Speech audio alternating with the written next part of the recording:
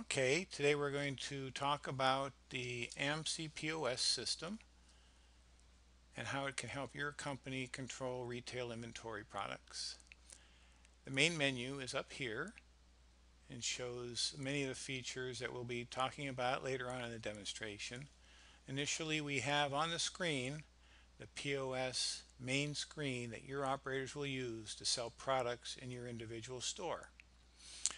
This screen can be filled with a variety of different levels based upon the variety of products that you sell, so that if you have a lot of different products, we can still fit them all because you can essentially have unlimited levels.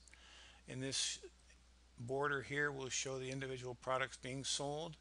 For example, in this demonstration database, we have food, and we have a large fry, a small fry, and we can have 5 poppers, so you have quantity easily done. If we also had another level to address, we would go back to the home, and in this case I'm going to pick taps, and maybe a 5 tap and a 7 tap 7 24 ounce. The subtotal is always running over here, which includes the amount of products and the sales tax due.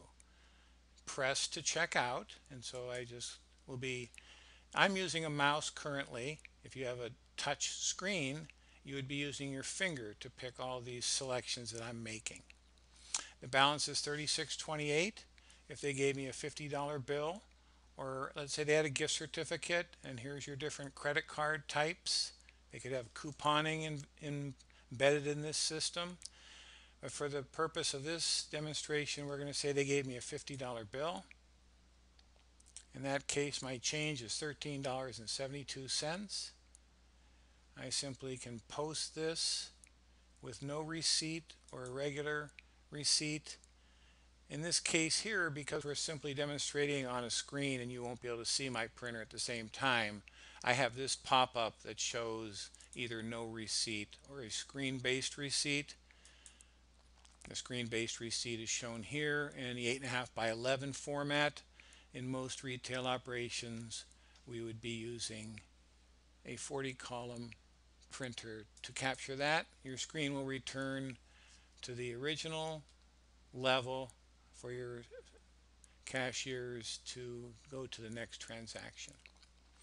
The reports section is here in the same menuing, and we have report favorites, and we have the catalog of all reports. In this case here, you can go through a number of reports, almost unlimited, shown by general ledger, accounts payable, shown by module.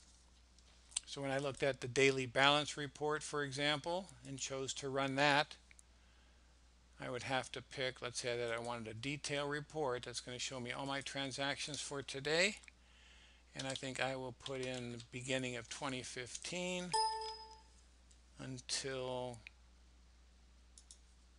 the end of 2017, not knowing what we have in this demonstration database. Press OK, send it to the screen instead of a printer, and it's showing me the details of every transaction that I have. Knowing the reference number will let me look at the details on a line-by-line basis, much like the receipt.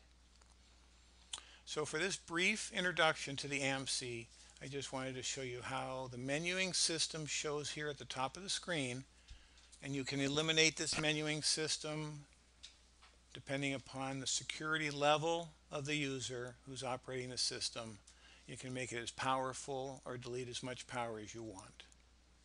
That concludes the demonstration for today.